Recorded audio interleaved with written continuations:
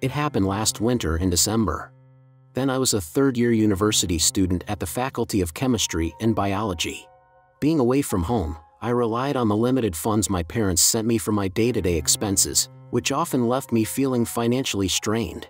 Despite the challenges, I was determined to excel in my studies as the winter session commenced. As the workload intensified, I became increasingly immersed in my academic pursuits. I found myself dedicating countless hours to studying, sometimes sacrificing sleep in the process. The drive to perform well in all my subjects, aiming to avoid any subpar grades and potentially secure a scholarship for the upcoming semester, consumed my thoughts and actions. I pored over textbooks for days, and then I went to exams with a sleepy look. Sometimes I allowed myself to play PlayStation for a short time in the evenings. I used to spend my time watching TV shows and occasionally enjoying the solitude of sitting in a cafe alone. I didn't have a lot of friends, and even by the third year, I hadn't made any meaningful connections. I wasn't exactly an outcast, but more like a lone wolf who kept to themselves. I didn't get into their affairs, and no one got into my affairs either, although sometimes out of the corner of my ear, I heard what I call a strange unpleasant or just a nerd. That's how I was a nerd and led my own boring life, which made me happy. Looking forward, I hope to have some time to relax and indulge in better meals. If my scholarship gets increased and I receive financial assistance, it would be a welcome relief in the upcoming months. As I already said, I didn't particularly complain about life, although there was one problem in it. An annoying neighbor who resides on the other side of the wall. He not only caused problems for me but also for others. He would frequently blast music from his apartment, often continuing well into the middle of the night. As a result, concerned neighbors would call the police, and the loud noises would temporarily cease. His circle of friends reminded me of drug addicts and homeless people, often mistaking my phone calls for his foolish antics. Following one incident, I made a concerted effort to avoid any encounters with him. I grew tired of enduring sleepless nights due to his disturbances, so I reached out to the authorities. A police squad promptly responded, vigorously pounding on the doors of this individual. Eventually, the door swung open, putting an end to the commotion caused by this troublesome person, and I saw my neighbor's drunk face. That was a man in his 30s. He was not shaved.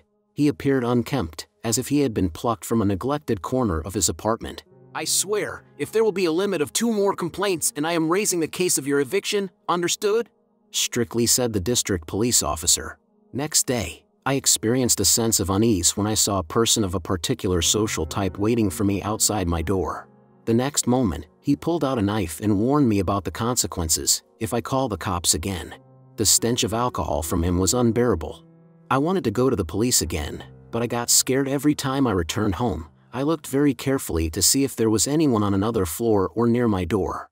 I was constantly vigilant, checking for any potential threats. Despite feeling afraid, I managed to focus and pass my exams after several difficult days. My neighbor continued to have noisy parties, which made it challenging to sleep at night. I found myself wishing him all the worst so that he would finally die and stop poisoning the world with his existence. Thankfully, the situation eventually resolved, and I was able to focus on my studies. I was feeling exhausted and bored, spending most of my time at home playing video games. When the new year arrived, my parents and I decided that I would go home to my hometown for the holidays. However, I was still feeling a bit uneasy about my former neighbor, who was recently evicted from our building. I worried that he might blame me for his eviction and harm me. To add to my worries, I noticed a strange and nauseating smell near my apartment building that seemed to be getting worse each day. It smelled like something rotten and disgusting, and I couldn't bear it.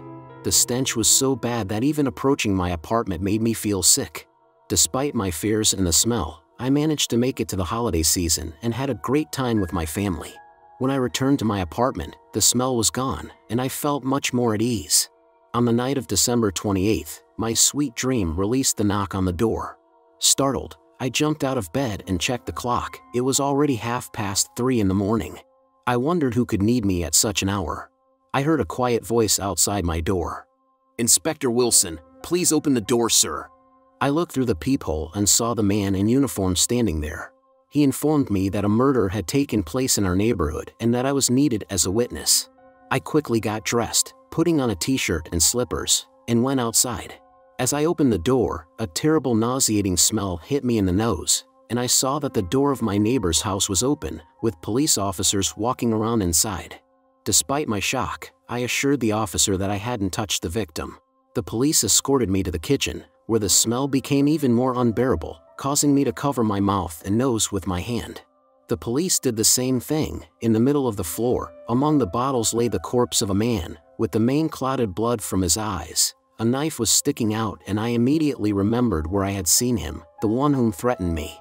The experts took a couple of pictures and cordoned off the room, stumbling and the bottles. We went further to the bath. There hung the corpse of that son of a bitch, who tortured me for months. Despite his dark blue appearance, I still recognized him, and here it was even stronger, so I vomited several more times. Not surprisingly, the guy here has such a smell, 'cause the corpses had lain for almost a week. The inspector patiently explained everything. It's just everyday life. One killed the other and then hanged himself in the bathroom. I noticed that, together with shock and nausea, I felt some kind of jubilation, not unusual joy. This bastard from whom there were so many problems, and not only for me, now hanging in a dead noose. I stood a little longer and watched the corpses being carried out. Suddenly woke up a grandmother who lived next door. Her cat jumped out at the policeman's. The old woman shouted, but the cat behaved strangely at first, huddled in the corner of the entrance, and then, as if noticing something, rushed into that ill-fated apartment and stared at the dangling bathroom hinges, and she hissed. I once heard a rumor that cats can see the souls of the recently deceased and react to them. I witnessed a police officer picking up a disheveled cat who seemed to be clutching tightly to him. The cat's owner was so relieved to have her pet back and quickly shut the door. Later that night, I expressed my own sense of relief that I wouldn't have to deal with any more disturbances or loud noises. The holiday season had ended, and things were finally back to normal in Detroit. When I shared the story with my family, I even asked my father for a traumatic gun as a precautionary measure. However, my parents suggested that I move to a different location for safety. I insisted that I felt safe where I was, and that everything was now calm. Oh, how deceived I was. The first day of my stay went smoothly, but then inexplicable phenomena began to unfold. It started one fateful night when I was abruptly awakened by a rhythmic knocking coming from the adjacent wall, behind which resided my repugnant neighbor. Not constant, but intermittent. Each time a resounding thud echoed, jolting me from slumber, leaving me restless for hours. Had those imbeciles managed to find their way back in? Gradually, a series of peculiar events unfolded. Returning home from the store, I stumbled upon a shattered plate in the living room, a plate that I never left there. It appeared as if someone had brought it from the kitchen, only to discard it in pieces. Then, in sudden bursts, the lights would flicker, plunging the room into darkness before reigniting. A grimy silhouette, of unknown origin, materialized upon one of the walls. Seeking solace and answers, I sought guidance from a priest and a psychiatrist. Their advice, to sanctify the apartment with holy water and recite prayers in every corner. Additionally, they prescribed tranquilizers to aid in restful sleep. Following the cleansing ritual with holy water, a semblance of tranquility seemed to descend. The prescribed pills brought solace to my frayed nerves, and for 20 days, all was calm. As I marked the passage of time on my calendar, a realization settled upon me. The quietude that had enveloped the apartment heralded the 40th day since the demise of my detestable neighbor. With caution, I performed the purification ritual before retiring to bed, clutching my father's pistol, just in case. Deep in the night, a force hurled me from my bed, dragging me across the floor, shrouded in dim illumination, where a grotesque silhouette loomed before my eyes. Desperation and terror consumed me, as I screamed in an attempt to escape, only to be gripped once more and violently flung against the unyielding wall. In anguish, I crawled towards the safety of my bed, reaching for the solace of my father's firearm, an act driven by instinct and desperation. Simultaneously, from that crimson stain on the stage, eerie creatures slithered forth, their presence an abomination. Summoning the last vestiges of my strength, I sprinted towards the entrance, seeking refuge beyond the threshold. Alas, the door lock resisted my frantic attempts to escape. The grotesque beings continued their macabre advance, their footsteps resonating ominously as they emerged, unhurriedly, from the very walls that had concealed them. Determined, I illuminated the hallway, unleashing a cacophony of defiant screams and emptying my firearm upon those nightmarish figures.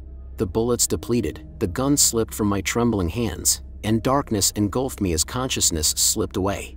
Later, I woke up in an unfamiliar place. It seemed to be a hospital. "Finally, he's regained consciousness," I overheard in passing. Two men were sitting next to me, one in civilian clothes and the other in a police uniform. The one in civilian clothes calmly muttered, "So, what happened that night?" I weakly replied in a soft voice, "I can barely remember myself. I recall some creatures crawling out of the wall, and I tried to shoot them with a non-lethal pistol." The man in civilian clothes responded, "Neighbors gathered and called the police when they heard your screams and gunshots. They found you unconscious in your bed. Bullet holes were discovered in one of the walls." Confused, I said, "But I was near the front door, not in bed. And what about the dark red stain in the bedroom? What do you make of that?" The men exchanged glances. "There was no stain. James, it's possible that you experienced a severe nervous breakdown. How many hours do you sleep per day?" I replied, "Well, around 5 hours." "What are you trying to say? That I've gone insane?" The man explained, "Don't get worked up. The heavy workload from your studies could have triggered hallucinations." I questioned them. "And what about the murder in the neighboring apartment? Inspector Wilson and other police officers confirmed it." The investigators widened their eyes and examined me closely. "What murders? Nobody has lived in that apartment for a long time. And who is Inspector Wilson? Are you sure you haven't mistaken things, student?" I persisted. "There was a murder and a suicide, with a knife in the eye and a hanging in the bathroom." "Yes?" The law enforcement representatives stood frozen in their places. "But how do you know?" Just then, a nurse arrived and informed me that the session was over. Shortly after, something was injected into me, and I slipped into a deep forgetfulness. A month later, I was discharged from the hospital and resumed my studies at the university. However, my enthusiasm had diminished. I started dedicating more time to sports and leisure. My parents found a new apartment closer to the university for me. I'm not sure if it was all in my head or if it was just a dream. But a year later, I found out that some man had moved into my previous apartment and went insane within 6 months. And in that ill-fated apartment, another murder and suicide occurred. Choose your apartments carefully. You never know who your neighbor might be.